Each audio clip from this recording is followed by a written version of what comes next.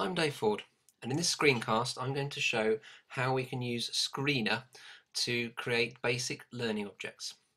Now Screenr is a web-based resource, it's free to use and it integrates with Twitter, so you need to have a Twitter account really for it to work. And you can sign in. I've already signed in here, you can see that it's recognised who I am. If you haven't got a Twitter account, you can create one just for the purposes of doing the screencast and set it to private so that nobody else can see it, and it's just for the purposes of creating screencasts.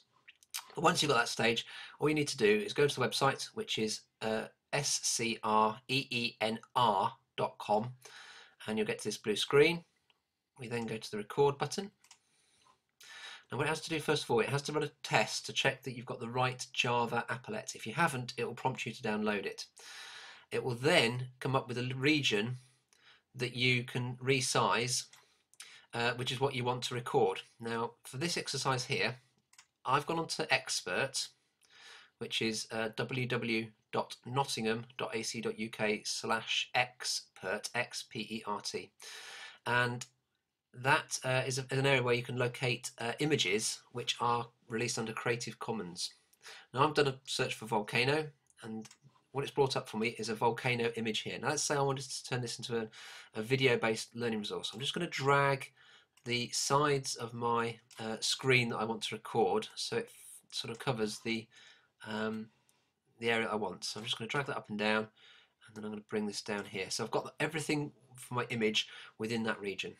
What I then do is I click on the red record button.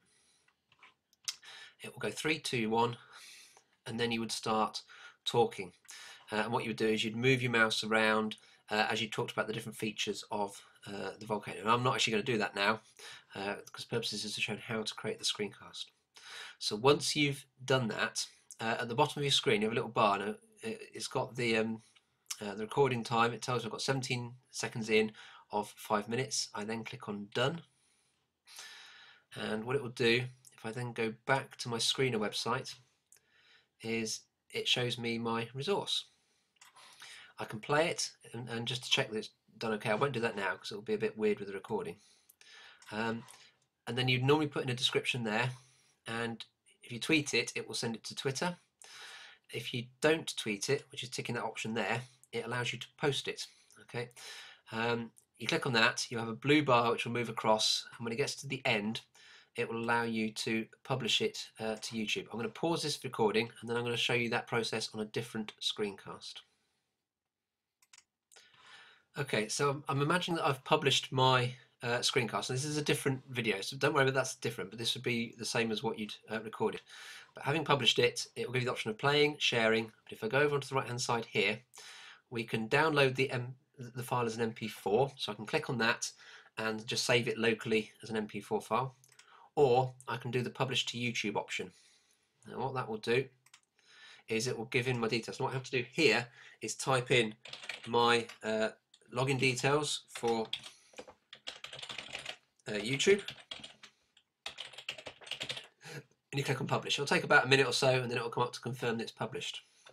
If I was creating teaching resources and I didn't want these teaching resources to be in the public domain, what I would do is I would publish it to YouTube. I would then go to YouTube and I would make it private. That way I've got a copy of the resource on YouTube, which I can use later on, but it's not actually in the public domain. And that's it really. That's how you can create simple learning objects using Screenr.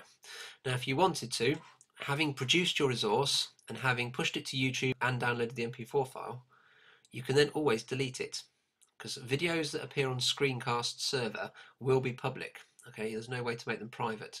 The ones on YouTube, you can make them private so that other people can't access them. So if you're worried about other people making use of your resources and you don't want that, all you do is you use Screenr to create them, download the MP4, publish it to YouTube, make the YouTube thing private, and then delete the screencast, and then nobody else can make use of that resource.